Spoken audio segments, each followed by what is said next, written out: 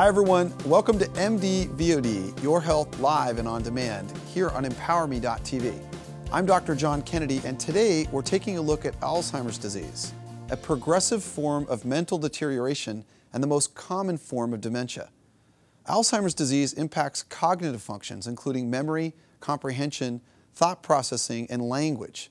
And in the final stages, it makes it difficult for people to even care for themselves. Of the 5.4 million Americans who have Alzheimer's disease, an estimated 4% are under the age of 65. 6% are between 65 and 74, 44% between 75 and 84, and 46% are over 85. The fact is we're living longer, and this disease has grown, affecting 1 in 8 Americans over the age of 65. This week we'll be joined by neurologist and Alzheimer's expert, Dr. David Kheradyar, to help us better understand what Alzheimer's is, how to live with it, and discuss the risks and symptoms, as well as how to diagnose it, and treatments and therapies. Finally, we'll talk about whether insurance covers some of the costs. But first, to help us better understand this disease, let's take a really good look at the anatomy of Alzheimer's. Hi everyone, welcome back to MD-VOD, where today we're talking about Alzheimer's disease. It's important to know the anatomy for any disease, and on the left of your screen, notice normal brain tissue. And in particular, look at this area. That's called the hippocampus, or the memory area of our brain. On the right side, we see a brain that's been affected by Alzheimer's disease. And if you notice and compare to the normal brain, we see a much smaller hippocampus. That's the memory center. The reason it's smaller is because on a microscopic level, we form scar tissue known as neurofibrillary tangles. That's what causes deterioration of the memory center of the brain, and why it's a rapid deterioration or causes a rapid deterioration in our memory and cognition. That's the anatomy for Alzheimer's disease.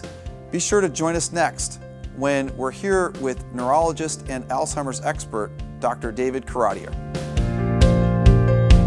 We're back on MD-VOD with Alzheimer's expert and board-certified neurologist, Dr. David Kheradyar. Welcome, David. Hey, thanks John. for joining us. Thanks for having me. How you doing?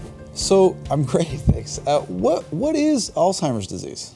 Well, Alzheimer's disease is the most common form of dementia in the United States. As you've said in your intro, it affects over 5 million patients a year, and as the baby boomer population is increasing, that number is going to rise to as high as 12 to 16 million by the year 2050.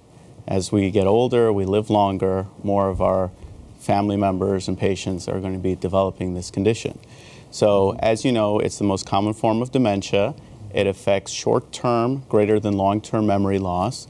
And most people think of it just as a memory problem, but it also affects behavior, it affects personality, and a lot of day-to-day activities that we take for granted. Wow. So it's a disease of the memory mostly, but you're saying it affects other things as well. That's great take-home advice. Dr. Kheradyar, what things put us at risk for developing Alzheimer's disease? The most common thing, obviously, is age. As we get older, the chances of developing Alzheimer's go up. I tell everybody, if you live long enough, you're going to get it. So as the ages go higher and higher, the risk of developing the dementia increase as well. Other things, there are theories of high blood pressure, diabetes, obesity. There are certain genetic factors, ApoE4 allele, things that we don't have control over, that are also potential causes of developing dementia, but those are the more common ones that we think about. So that's great advice. A question that I get often, and I don't know the answer, and it's not because I don't remember, it's just that I don't know it. Patients often ask, hey, you know, my mother, my father had Alzheimer's disease. Does that mean that I'm at increased risk for getting it? I would say the only time really that someone is at risk of getting it is in the genetic forms, which are very uncommon. It's usually less than 5%. And those forms of dementia tend to occur in patients who are between 40 and 50 years old. Usually, besides that, I mean, anyone can get it, and most likely people will get it as they get a little bit older. So what we usually tell patients to do is, just take care of yourself, don't do anything too crazy, take control of your health and exercise and take care of yourself, and the chances of developing it earlier tend to be, in theory, later. Wow, I did not know that. That's really outstanding advice, because I always thought you were at so much increased risk. But it sounds like just aging is equally important for us to know about with Alzheimer's. Another question I have, because I do it all the time, if I forget where I put my car keys and I can't remember, my password, does that mean that I'm getting Alzheimer's disease? Is that a sign that I'm headed towards Alzheimer's? No, that means you're getting old. Okay. No, but usually, I mean, what it is, Alzheimer's disease, what it really is, it's a whole spectrum. I mean, there's not like, you don't go from being completely okay to all of a sudden developing full-blown dementia. We think of it more of a spectrum condition where people will develop something called early aging, then they go into a mild cognitive impairment, and then there are forms of Alzheimer's like mild, moderate, and severe. So because you set your keys down in the wrong place, forget your password, I mean, those things could be early signs, but I mean, that happens to people as well. But what I would say is if you notice that it's happening more often, or more importantly, if family members start noticing that mom is slipping or dad is not knowing how to write checks or grandma's recipes, are not coming out the right way, and you start to see the warning signs, that's when it's probably a good time to, go see your general doctor or neurologist and get worked up for it. So that's great advice. It's not only, hey, am I forgetting more, it's happening more frequently. It's what do your relatives and your loved ones, people that are close to you, recognize? And if they recognize it, see your doctor. That's a great point. A lot of times people internalize and personalize it, and that's important to know. The people that are with you know the most about you, and we should listen to them. Let's say someone comes to you and says, I'm worried about Alzheimer's. How would you make the diagnosis? Well, there is no way of really diagnosing a patient with Alzheimer's disease unless they pass away and they do an autopsy and a brain biopsy. Usually I don't recommend that to patients right away to do that. So what I usually will start by doing is to do a full general exam and a neurologic exam, including what we call the mini mental status exam.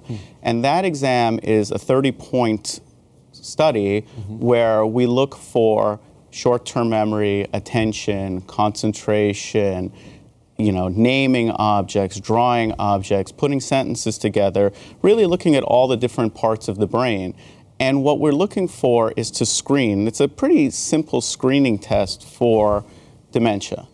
And after that, what I usually like to do, and I usually recommend to patients, is to get some sort of imaging of the brain, like an MRI of the brain, to look for things that you've mentioned in your opening, such as atrophy, shrinking of the brain.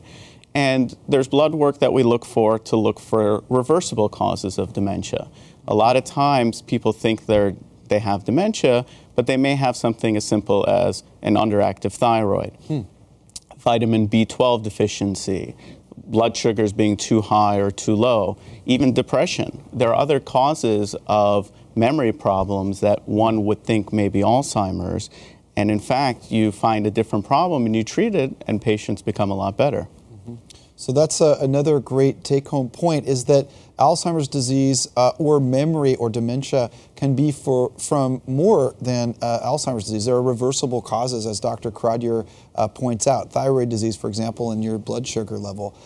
You also pointed out that the mini mental status exam is incredibly important to make the diagnosis, and that's all based on history. Do you need to go to a special type of doctor to get that information? I mean, I would say usually it's a good idea to see your general doctor first, maybe have them examine you, do a few of the screening tests, but I think mainly neurologists should be involved in terms of diagnosis and more so in terms of treatment and management of the conditions, what to look for, what are the medications we use now, what are the new medications, what's the new research, what's the hot topic. A lot of the research recently has been in the last 15 years has really exploded in terms of causes of Alzheimer's disease, and the more we learn, the more ideas we can get of medications and treatments to try to fix the condition. Oh, that's great advice. You know, I'm worried, like many people are worried, we're this aging population and, you know, we're at risk. You just said it. As we age, we're at higher risk for developing dementia and Alzheimer's. Are there things that we can do, like crossword puzzles or reading more? Is there anything that can lower our risk of developing it? That's a great question, and I get that question asked a lot. And what I tell patients and their family members is, you know, your brain is like a muscle. The more you lift weights, the more you pump iron, your muscles get huge and you get strong, and your brain's the same way. So even though you can't develop more cells or more neurons, what you can do is you can develop more synapses, more connections in the brain. So I usually tell patients you want to keep your mind active, you want to keep your mind doing brain exercises like crossword puzzles, jumbles, word searches, Sudoku. I even tell family members, I'm like, give them 3 words, ask them the 3 words all the time during the day. Say, Mom, what are the 3 words I asked you to remember? And if they don't punch you in the face and they know the words, that means they're doing pretty good. That's great advice. So 3 words, remember all day, every day. Good advice. And crossword puzzles. That's actually, I've heard that, and that's actually true. I can't do them, but you know, I ask patients to do them. How about reading books? Like It is, although it's nice to be able to do certain activities that will make you challenge yourself. Like, what was the word I'm looking for? What is the topic I'm looking for? So I think the more exercise activities you can do, it's good. And I usually read a book and forget in a few minutes. So I don't know if that would be the best thing, but I'm sure it doesn't hurt. Okay, good advice. And, you know, treatments, you know, all the diagnostic tests, you mentioned MRI, you know, neurologist visits, and the mini mental status exam. You know, this can get expensive. Is there any way that you'd recommend that we could decrease cost as we age? That's a good question. What I would usually recommend is, you know, you want to get treated early. You want to get diagnosed early. Even though we don't have cures yet for these conditions, the idea is the sooner that we can treat a patient, the sooner we can prevent them from getting to the moderate and severe forms. So that'll decrease the risk of hospitalizations, decrease the risk for home health nurses, decrease the risk of long-term care. So I would say the sooner we can treat a patient, the sooner we can manage a patient, in theory that would decrease longer-term care that we would need. So prevention is the key again. If we can prevent it from happening and do things to get diagnosed early, we can definitely decrease cost in the future. That's a great take-home point. You know, there are pharmaceutical companies that have some assistance programs for patients that can't afford to see a neurologist, for example. How would we go about learning more about that kind of opportunity? Well, the main medicines that we use right now are a class of medicines called cholinesterase inhibitors. And the idea being that low levels of acetylcholine in the brain are a theory in terms of why people develop dementia. So a lot of the medications that are out target that. There's such as Aricept, Razidine, and Exelon. And then there's one in the NMDA antagonist group called Namenda. So those are the common medicines. All of those medicines are made by pharmaceutical companies that do have patient support, financial support. They're patients who, if they cannot afford their medications, they can help to get them medication. So there are a lot of different assistance groups out there that either patients can look up directly or with the help of their physician, they can be able to get that information. That's great advice. So make sure that you you know, search out information about pharmaceutical companies. All the medications that you mentioned increase this chemical in our brain called acetylcholine. All of the medications. Is there any side effects or common side effects that you see when patients are treated with medications for Alzheimer's? Well, I mean, like every medicine, there are side effects. It's just that we try to limit the degree of side effects that they may develop. In other words, dizziness, lightheadedness, people can pass out, what we call syncope. They can develop diarrhea. So usually we like to recommend starting at the smallest dose and slowly titrate them up and increase them to a dose where their body can handle it, and at the same time we can hopefully see some sort of effective treatment. Wow, that's outstanding advice. I want to thank Dr. Kheradyar for being here. Thank you so much. I appreciate we talked it. about the diagnosis, the treatment, and prevention of Alzheimer's disease. Make sure to join us next when we talk about ways to prevent Alzheimer's on Apple a Day. We're back with an apple a day and common sense tips that can help a newly diagnosed Alzheimer's patient deal with the news. Try to remember you're still you and the disease hasn't changed you at all. And there's no need to feel embarrassed because you are definitely not alone. Alzheimer's disease is one of the most commonly diagnosed forms of dementia in the United States. Try to look at the disease as something that affects your memory and thought. And finally, take time to enjoy life. Stop and smell the roses and be in the moment. Thank you very much for joining us, and I hope you found this information about Alzheimer's disease helpful and will help better prepare you for discussions with your doctor, family, and friends. And remember to bring your questions to any medical appointment, and if you forget, we can help. You can find us right here on your phone. This and other episodes you might have missed are available on demand at emPOWERme.tv's website and the YouTube channel. So be sure to leave us your comments and questions so we can better help you understand your disease. I'm Dr. John Kennedy, and you're watching MD-VOD, Your Health Live and on Demand, here on emPOWERme.tv. And don't forget to like us on Facebook, follow us on Twitter, and share us with your family and friends. We'll see you next time on MD-VOD.